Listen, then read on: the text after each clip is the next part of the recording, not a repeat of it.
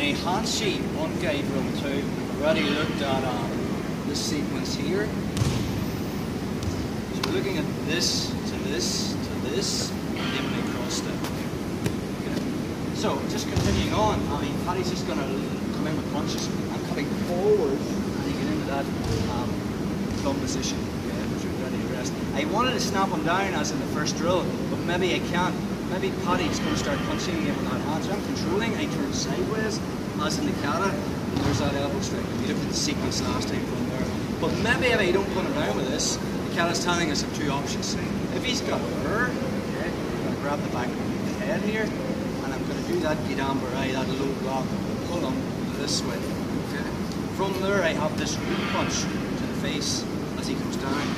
The next move in the kata is this cross step here, which is actually your stomp. So let's do that again. So when I went for that elbow strike, and maybe he brings that hand up and he strip it, and I hit it again.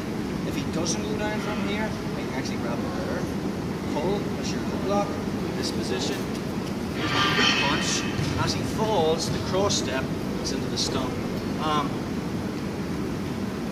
Variation you can do if he's got short hair, no hair, from here. Okay, if I haven't got a connection, I'm just going to grab the back of the head. My right hand lines the chin. Again, we have to roll this very carefully because it's a neck crank. I'm just rotating him to this position here to take him down, and then I have the stomp, which is this move. Okay, time on that. So again, from here, I'm going for these elbows, strip it down.